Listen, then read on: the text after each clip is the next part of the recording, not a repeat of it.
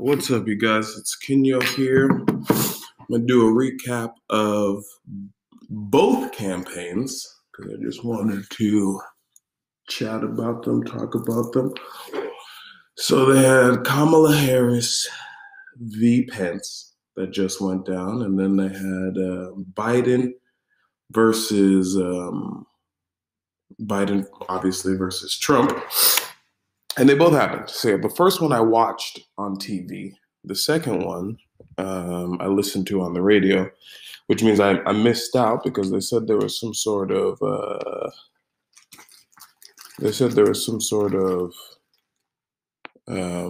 fly that landed on Pence's head, and I missed that. You know, we live in an interesting time. Okay, so who won? Let's start with that. Who won which debate? So Biden versus Trump. Now, I'm coming at this nonpartisan because really, for me, I am nonpartisan. I don't associate with the party because really, I don't think that's what political parties are for. Political parties are really only for the organizations there within. A human being shouldn't be a Democrat or a Republican. You know, Democrat and Republican parties do the work of preparing the candidates and presenting their platforms because it's a very complicated thing. But that doesn't mean that a human being should go one way or the other. You can't be in a party for life because the platform isn't even decided until later on. They redo the platform all the time, which means that you wait until the two parties pick who they're picking, and then there's more than two parties, by the way, but and then you go off whatever's going on with that, which makes me wonder about the legality of but I mean, we have a two-party system, so that's how it goes. But anyway, who won? In the first one, Trump v. Biden. Trump is obviously very, he's a certain type of person. When I see him, I'm like, okay, this is probably a certain type of a New York person. But then also we know about some of his personal stuff and, questionable private life and things like that.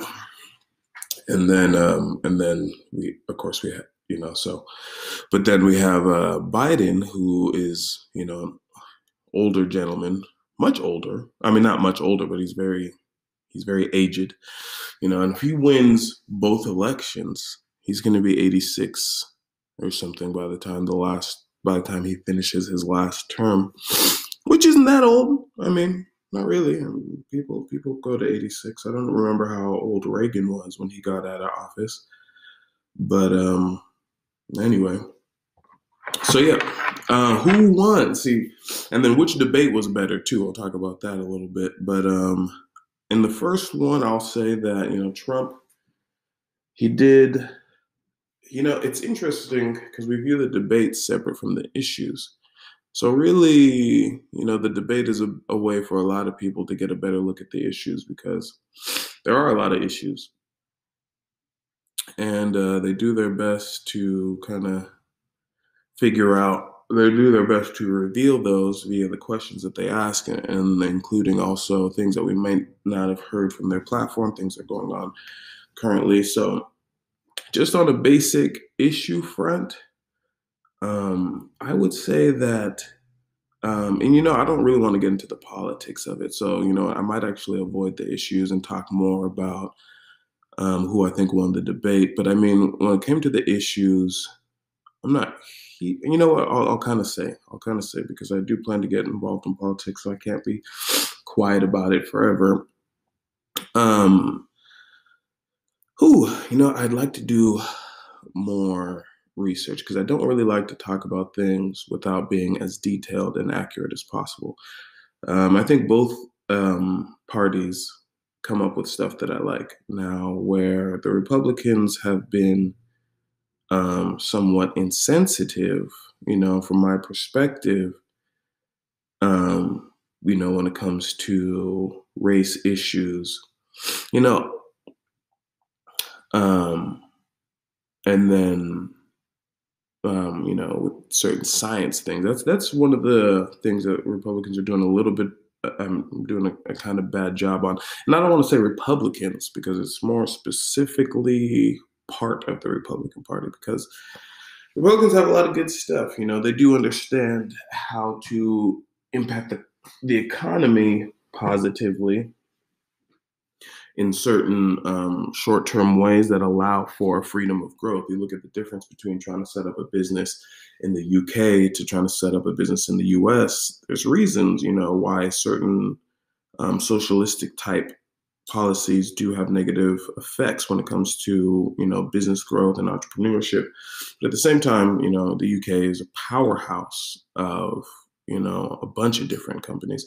And then you look at the difference between a California and a Texas. A lot of people are saying now, I was listening to some stuff, Texas is easier to set up business in because of the liberalness with the business. But then you look at some of the long-term things, it's better for the economy if everyone can participate on it. So when it came to the issues, I think that Biden did a better job of covering the issues, and that's not something Trump has experience with. But anyway, I'm not gonna get too much into issues. When I think about who won, I think Biden did a very good job. He started off slow, so I'm gonna give the first one to Biden because it's better, it's easier to do that. Trump is not a good debater. So that's just what that is. Let's go over to the Pence Kamala stuff going on. Pence Kamala, I would say that Pence is a very even speaker, but he has to do a lot of defending for Trump. Whether or not that's necessary, I don't know, but that's kind of more where he went on it. I think Kamala did a better job of establishing herself on the stuff. She doesn't have to do as much defending when it comes to Biden, not in a direct way. So I'm going to give it to Kamala. Pence, he did a little bit too. He did some over talking. Now the first one was wild. There was a lot of over talking. They were both going back and forth over each other, and I was just like, all right, that's what y'all want to make this. Go ahead and make it that. But I don't know if that's what it's going to be all the way through. And then, so good. Now we got winners. So we got Kamala and Biden overall won. Now, which debate was better? The Pence Kamala debate was much better, and we got a much broader look at a bunch of issues. We're actually able to hear about stuff. It wasn't just like a back and forth weird brawl where people were talking over each other. I almost thought the Trump whatever one was more interesting, but that was kind of more like on an entertainment level. Like it was kind of like watching an episode of The Breakfast Club, and it's like Trump was Charlemagne and Biden was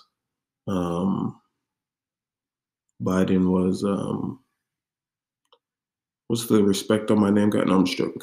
If if Trump is Charlemagne, then maybe Biden is. I'm just gonna give him a random person. Biden was coming in there like Kanye or something like that. He was like, "Oh man, I know this guy's gonna throw them blows. That's what y'all want to see. Well, guess what? I can throw them back, and this is why I like to be out here." And his age showed a little bit, but you can tell that for Biden. I heard someone say it. I think it was Al Sharpton on the Breakfast Club. Biden is a very regular guy. He doesn't come in it with a bunch of charisma and stuff like that. And for that reason, even though the second debate was a little bit slower, I think I enjoyed it more because it was more of what I expect from politics.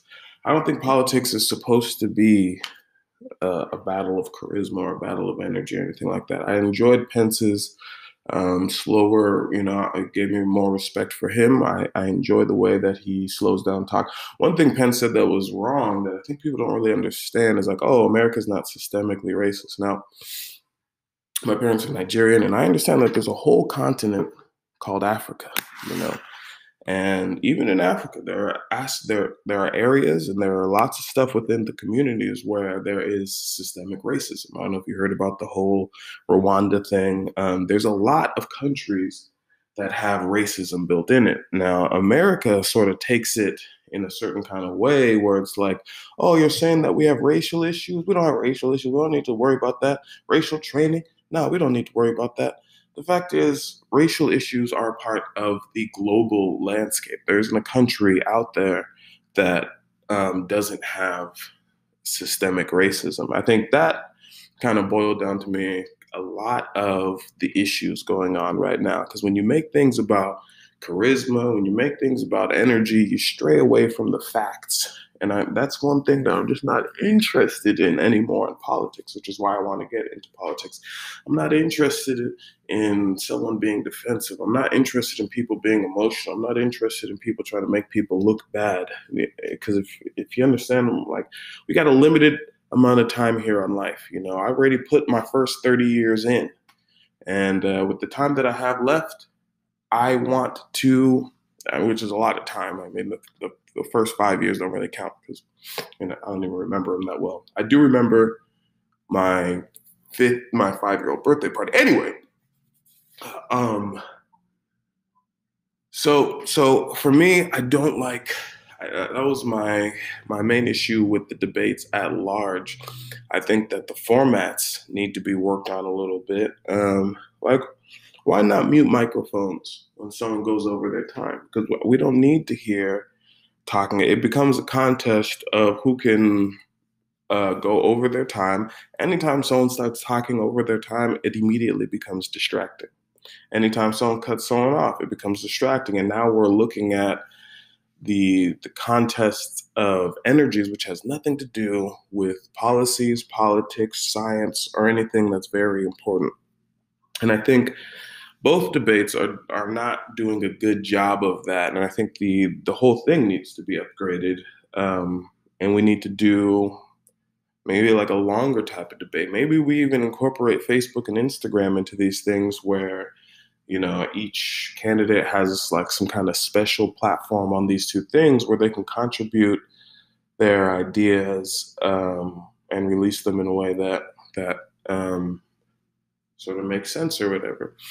But the way that they're doing it so far is it's not working very well. The thing is that there are very serious details to all these things. I'd rather them take one issue and really go into the details of it, and then go on to another issue for the next debate, because we have the ability, if people can watch hours and hours of the 85 South show, hours and hours of video game streaming, it doesn't mean that they're going to watch all the hours of stuff, but we need a place where there are facts deposited. We need a place where things are being talked about in a way that approaches the details of the science that's going on, because that is where we're doing a disservice and we're slowing down our own progress. You know, if we went to the moon in 1970, and yeah, we got different things going on in different places, but if we went to the moon in the 70s, this is 50 years later, you know. Yeah, we do have a space station up and stuff like that, but I think if we focus as a society and a culture, if we take out some of the more emotional things and we set up things to where people can have real conversations on issues, people who are interested only in the details of the science, not in anything else, not in establishing any other type of agenda, I think that we can get into some fun stuff. And you say, does morality play in science? It plays heavily in science. You know, morality is a really big deal. I'm not saying no party is going to have a monopoly on morality. How is that possible when you have 300 million people in a country and it's really not split in half, but the electorate is split relatively in half. So obviously no one side has an issue on morality because there's families on both sides. There's people going to work on both sides, which means that both have a way in which they can construct cities, both have a way in which they can construct family relationships. And you can't say that millions of people are all doing it wrong. That's why the whole Democrat Republican thing is very inaccurate. I think we have much smaller opinions. And even the office of the president, I think, is a little bit too wide in scope. There's certain things that I don't think presidents have the time to focus on. President's largest issues, is foreign policy. And as far as I'm concerned, you have to be very interested in your relationship with other countries because that is gigantic. And you want a president who you want to represent you to the larger community. And a lot of the other issues, they need to go down and they need to be solved progressively in different ways that pertain to the communities in which they live. That way, Delaware doesn't feel like California is making decisions for it. That way, California doesn't feel like Texas is making decisions for it because that's where you get contention.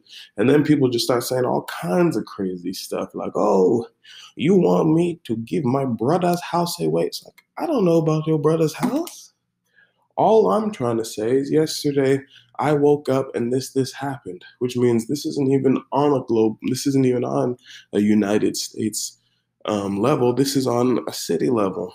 And another part that's a problem with it, people love to focus in on the presidential debates because it allows them to gain some distance over the actual traction that they have in their life. Same reason why people prefer certain types of entertainment or escapism. It's a type of escapism, except for it's almost reverse escapism.